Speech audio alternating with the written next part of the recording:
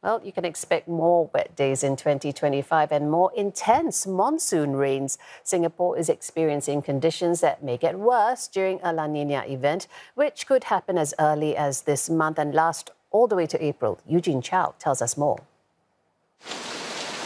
Singapore, like the rest of the world, began 2025 under what's referred to as La Niña-like weather conditions. It's when trade winds over the Pacific Ocean become stronger, pushing warm water further west towards Southeast Asia. That's where it evaporates and forms clouds, which then bring heavier rain over the region. These La Niña-like conditions are expected to subside around April, returning to normal weather conditions up to about June. This cycle of warming and cooling of the tropical Pacific Ocean is known as the El Niño Southern Oscillation, or ENSO. It's still too early to predict what will happen to ENSO after June. Specifically for ENSO, predictions after the Northern Hemisphere spring tend to be more uncertain, sometimes termed to be the spring predictability barrier. Regardless, we will have the Southwest monsoon season starting around May and the Northeast monsoon season again starting around November. To examine the impact of such weather patterns, a National University of Singapore research team is working on a tool to identify how vulnerable the Southeast Asia region can be. It looks at events like floods, typhoons, and heat waves.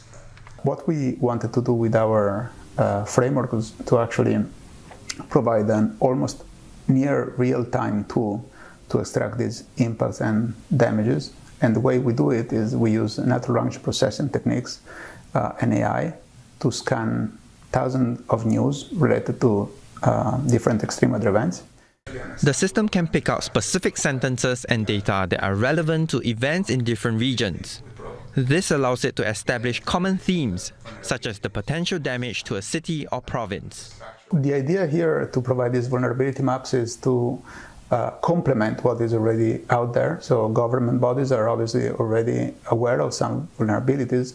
Ideally, with our tool, we want to complement that information with some granular and crowdsourced information from news that is possibly filling some gaps that were not known by policymakers. The team plans to launch the tool in the next few months. So, just how climate resilient should we be when it comes to infrastructure? For more analysis, we're joined by Associate Professor Teng Hooi. He is Dean of the School of Science and Technology at the Singapore University of Social Sciences. Prof. Tan, thank you so much for joining me today, because this is a really important subject.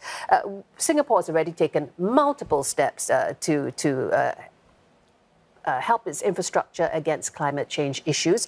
We've taken coastal protection, we've raised minimum platform levels for building, deep tunnel sewaging, but it's the extremes that get us, isn't it? It's the La Niña extremes that get us. So what are our vulnerabilities when it comes to infrastructure? Yes, I think the flooding is just one of the extreme consequences of the climate change. We get too much water. As you can see, that it has already affected our transportation. It causes flooding, but critically, we need to look at the water issue. The water issue in terms of now we get too much water. It may get a time where you suddenly have a drought, where we don't have enough water to make sure that we supply enough for our water supply and the usage. So this is something that we need to plan ahead to see to what extent that the climate change can affect the current design that we have, whether they are able to cope with the new extreme changes in the weather pattern. Yeah, you talked about water, but then you also mentioned wind as a particular danger for us, and that quite surprised me. Yes, wind is because of the climate change. You can have the wind forces may change, the direction of wind may change because of the La Niña effect. So again, in all design for infrastructure, you will have to reevaluate to see whether the parameters that we use in the previous design or existing buildings or the new buildings, whether they need to be reviewed and make changes. Right. So that's my next question. In the considerations that we currently have, for infrastructure to withstand weather, where do we need to make those recalibrations? So recalibration, there are two parts. One is for the existing building to see whether the parameters that have been used, are they still adequate? So we have to review them. And also for new buildings, we need to ensure that we have the new design parameters to ensure that we are able to have more resilient buildings. And that is where we need to look at the design codes. The design code will have to spell out what are the parameters that we need to change. We will look at the statistical records of the rainfall, the wind speed and all that, to check again to see whether the numbers that we use for the design needs to be revised.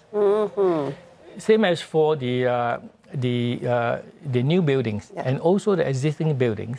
It's not just construction. It's also to make sure that we are able to maintain That's my them. question, because the parameters change. Some of them are built by the old parameters, so they have to be upgraded. Upgraded. Can you give me an example? Examples of, say, for example, say water. You look at the drainage. The drains were designed based on a certain rainfall. So over the years, you can see that the rainfalls are getting more intense. So you need to look at how are we able to cope with the existing drain sizes. So we need to evaluate to see whether there are sufficient sizes to cope for the increase in rainfall, and also because of the urbanization. Yes. Urbanization means that you have a lot more concrete structures, concrete surfaces.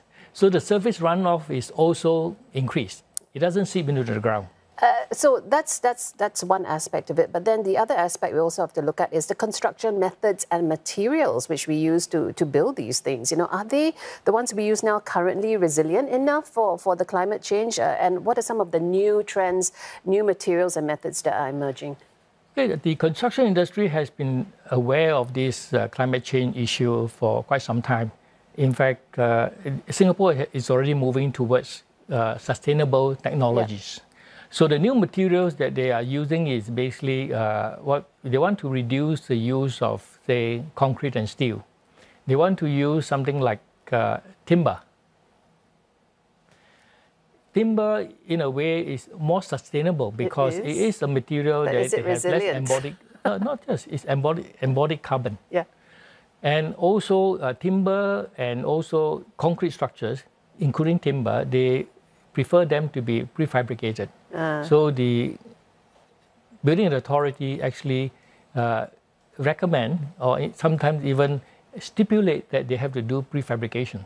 Because prefabrication, in a way, not only provides better material for the future, it also helps to mitigate the climate change. Because when you have prefabrication, you have less wastage because you do everything in the factory. Okay, so it's sustainable and resilient. That's resilient, the part that, yes, yeah, okay. to make sure that we mitigate the effect onto the environment. So when it comes to, is it going to be difficult, to, you know, all these suggestions that you've put forward from suggestions to becoming policies? Because, you know, there's a difference between that. Because I'm wondering whether we should reconsider our planning and our policies as well. For example, fewer concrete structures, more green spaces, you know, like, you know. Yes, I think that policies are important because without policies, people do not have the motivation to change on their own. Policies sometimes will force them to do in a way that is for the betterment of the country.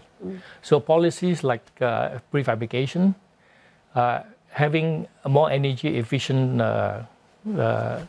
equipment for the building. For example, a building, you take about probably 3 to 4 years to have a building completed. But that building will be used for the next maybe 30 years, 40 years, 50 years. So the cost of operating that building is a lot more compared to the construction cost. Incentive. So incentive. So in that sense, you need to have policies to tell them that you need to use energy efficient plants and equipment and materials. Understand that. I appreciate you so much coming by and speaking with us. I've been speaking with Associate Professor Teng Hui, Dean of the School of Science and Technology at SUSS.